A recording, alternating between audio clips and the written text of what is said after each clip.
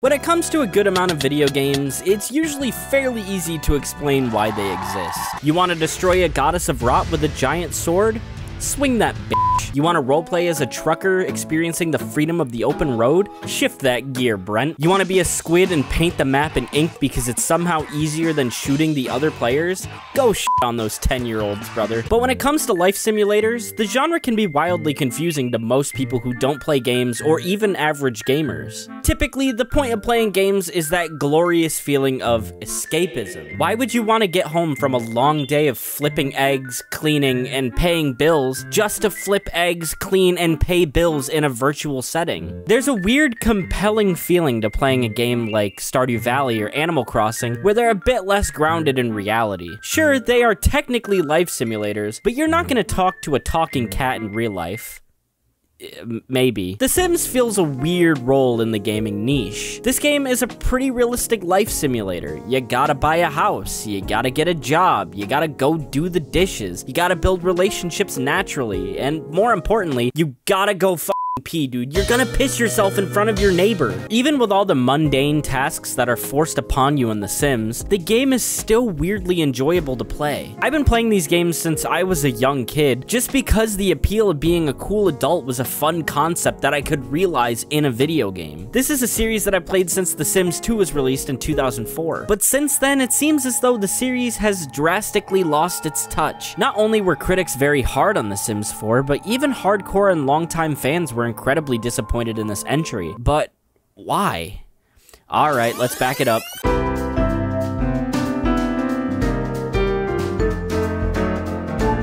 Back in the late 80s and early 90s, developer Maxis was already on a hot streak, releasing 2 titles, SimCity and SimEarth, back-to-back. Each game received very positive praise from critics and fans and helped establish and popularize the city simulation genre, where you grow and develop cities. Think of City Skylines, but way older. Co-founder of Maxis, Will Wright, was obsessed with the simulation genre, even going as far as to make a game called Sim Ant in 1991.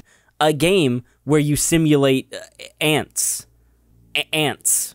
No, I'm serious. You simulate ants. Look this up. I am so serious. During his time developing SimCity, Will Wright began working on a secret project called Project X, which he initially had trouble getting off the ground. People inside Maxis referred to Project X as the toilet game, where you clean toilets. It also didn't help that during development, they had a focus group to test a few Maxis games where Project X tested incredibly badly. So badly that it performed worse than the 3 other games testing in that focus group. Will Wright eventually put Project X on hold while he developed SimCity. After a while, he secured a small team to work on the game, focusing specifically on behavior and AI. The same year Sim Ant was released, Will Wright lost his house in a fire, and while rebuilding his life from scratch, implemented these ideals into Project X, a game that we would come to know as The Sims. In 2000, The Sims, or The Sims 1, was released to almost instant critical and commercial success. Around this time, games were mostly marketed to teenage boys, but this game bridged the gap between male and female gamers, allowing it to catch a huge audience that had yet to be tapped into. This game won award after award, and sold 1.77 million copies just in its first year, making it the best-selling PC game that year. Down the road, the developers added 7 expansion packs, just furthering the sales. But why was this game so popular? For its time, this game was a technical achievement. The graphics were sharp, the sound design was fantastic, and the AI was surprisingly advanced. The gameplay loop had nearly unlimited replay potential, allowing the game to feel more like a dollhouse rather than a video game, which is actually how the creator of the game initially described it. So to give a rundown of the gameplay if you're not familiar with it, you start the game with a character creator where you create your sim. This is where you customize their look, dress them, and mold their personality based on your astrological sign. Afterwards, you're given a few options in terms of housing, and then you're off. It's time to be an adult, doing a multitude of tasks like getting a job, furnishing your home, cleaning, eating, showering, and building relationships by speaking complete gibberish or Simlish. Yup, this game is pretty much as life simulator as it gets. The game could potentially last forever.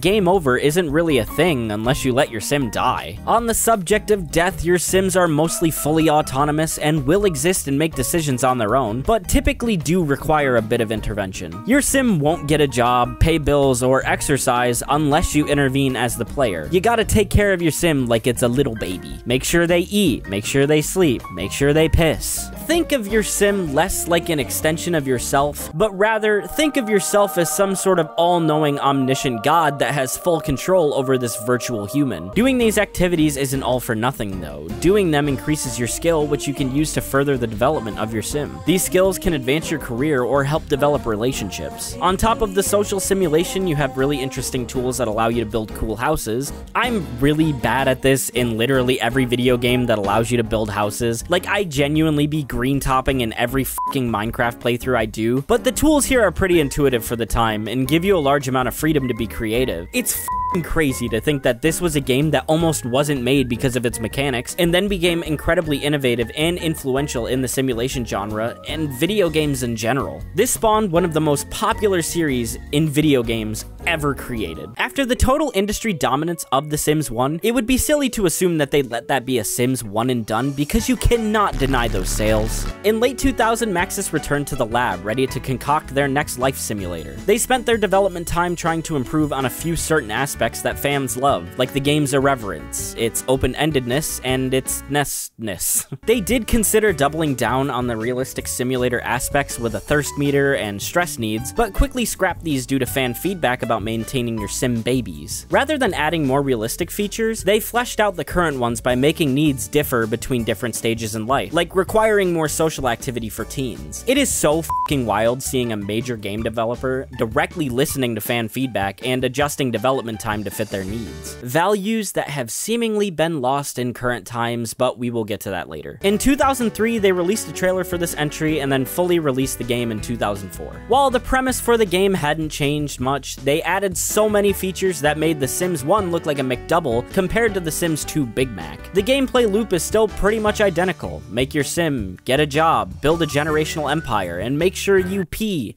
so very often. This game did feel a bit more immersive than the first, switching from an isometric view to a fully realized 3D environment. They also allowed for a full life cycle from baby to elder, which was only available in the previous game via expansion packs. This allowed for full family trees with genetics passed from generation to generation. This kind of added an almost in-game timer that made it so you had to get all your ducks in a row before your sim croaks. Because of this change, they overhauled Sims' personalities so that your sim would have aspirations, wants, and fears. Now, instead of your personality being fully tied to your astrological sign, it's also influenced by your sim's aspirations. Along with the personality changes, the customization of your sim's appearance had been fully revamped as well. For 2004, you could get pretty meticulous about your sim's design. Being able to customize facial features was pretty huge considering you had a handful of presets for The Sims 1. Along with your sim's customization, the house construction got a much needed facelift as well, giving you way more power to build your house as you see fit. Oh, and quick note here, the soundtrack f***ing bangs. Every song is so good that I bet Melon would have given it a higher score than My Beautiful Dark Twisted Fantasy. The game is essentially a beefier version of The Sims 1, which turns out is pretty f***ing amazing. This game is widely beloved and was an instant hit as soon as it was released, selling over 6 million copies to date, making it one of the highest selling PC games of all time. Lots of fans consider this entry to be the peak of the series. This, for many, is the best Sims game to date, but honestly,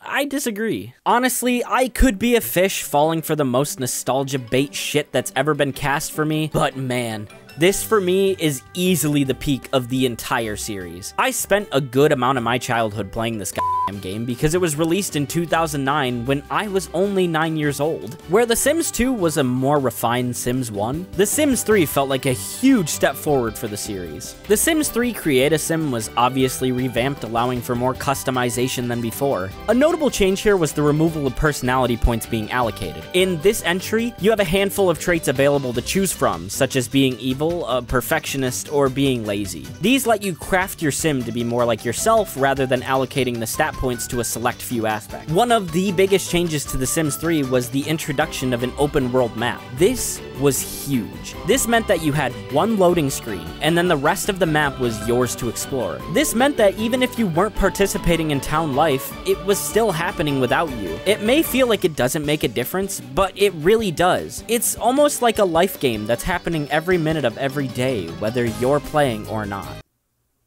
wait. Anywho, with this new open world, you're offered seamless exploration of an interconnected neighborhood. This truly allowed for more dynamic gameplay. Additionally, to give you an incentive to explore, they added a collection journal that you could use to fill out, similar to a badge-style system in Animal Crossing New Leaf. A lot of the Sims interaction in this game felt a lot more animated. A lot of the time, it kind of feels like the special moments are happening to you, rather than the special moments happening because you made them happen. NPC Sims will have some wild f***ing interactions that are just so f***ing funny. My Sim went to go get a job in the culinary track, and then on his way out got in a slap fight with some random lady, and then just started talking to them like nothing ever happened. I loved the career rabbit hole options that actually impact your career, like working harder, slacking off, improving your skills, or meeting your coworkers. This made careers feel more in-depth, even if it's just the equivalent of an unskippable cutscene. But the crown jewel of this game is the feature known as Create a Style. Holy shit. The amount of in-depth customization you can do in this game is absolutely absurd. Like, I don't even know if I need to get this deep, but you can. You can customize just about anything and everything in this game, giving you full control of how your house and your Sims look. I loved the shit out of this game. It is easily the peak of the series for me, and honestly, I don't even see how they could fail at this point.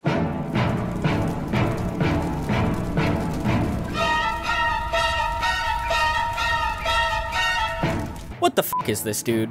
What the hell happened? After the release of The Sims 3, Maxis was on the hot seat. SimCity, released in 2013, was received quite negatively. This scared the absolute piss out of them, and because of this, they then had to scramble to fix the game that they were currently developing, The Sims 4. They originally tried to make this a multiplayer game, which was something that fans had been asking for years. After the SimCity disaster, they shifted the game back to single player. But in this scramble, they omitted so many features that this game nearly felt like a demo. Reports internally showed that they were working on short development time and what was essentially a skeleton crew, and it definitely shows with all the features that are missing. I will give credit where credit is due here. The Create a Sim is very in-depth and well done, and while I'm not in love with the art style here, you can make some pretty convincing Sims. Plus, the build mode is also pretty deep, but where the fuck is Create a Style? Of all the missed opportunities in The Sims 4, this is one of the most egregious. I find it very hard to believe that this was impossible to do when it was done years prior and on older hardware. Not only are we missing Create a Style, but yeah, that open world that everyone loved, f***ing gone. Yup, you heard me right. No open world. Hope y'all like f***ing loading screens because that's all this game is. This heavily discourages going anywhere outside of your house. At this point, I'm just putting multiple Sims in one household because filling social this way is so tedious and so annoying. Like, going to the bar in Sims 3 was an experience. Going to a bar in The Sims 4 just feels so sterile. Instead of the Sims being at a bar because it's a Saturday and the night is popping, it feels like it doesn't matter what time you go because, well, you're at the bar. Time to populate the area with these meaningless ass Sims that are so bland it looks like they were seasoned by a wife feeding their blue-collar husband. Coupling this with the really shallow and underdeveloped moodlet system made this game too easy. In the older games, you spend the first several hours kinda slumming it. This made what progress you had a lot more meaningful. In The Sims 4, it's incredibly easy to just game the inspired moodlet and sweep your careers. Like, is it fun to simulate having tons of cash and a cool job? Absolutely. But progression just doesn't feel earned. So many annoying, nagging issues like no swimming pools on release, no toddlers, no basements, like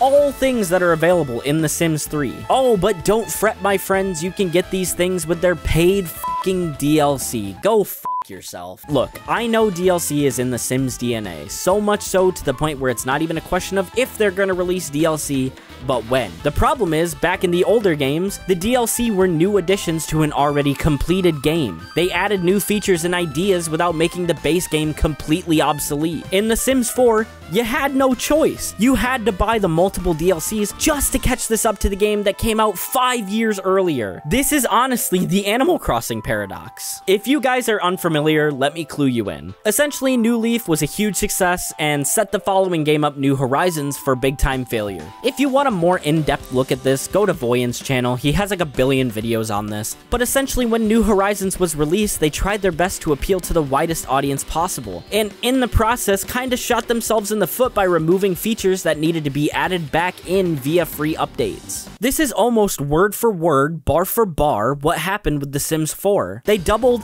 way down down on customization to appeal to the widest audience possible, and in the process cut out way too many features to justify any amount of money being spent on this game. And I'm not saying accessibility is a bad thing. The more people that get to play a game, the better. But it does raise some concerns when the game sold this f***ing well but has reviews like this. Normally, developers would see reviews like this and think, damn, maybe on the next one we should just try a little harder. But you and I both know a company as shitty as EA putting games out like this will not listen to a f***ing word any of their fans say, and instead see the sales and think, you know, maybe we can keep cutting corners and features and walk away looking like Scrooge McDuck. Wait, old games people appreciate? Newer entries that remove features? Buggy and laggy experiences? Greedy developer? Is this series No, I'm not doing that shit again. This game just sucks, I'm sorry.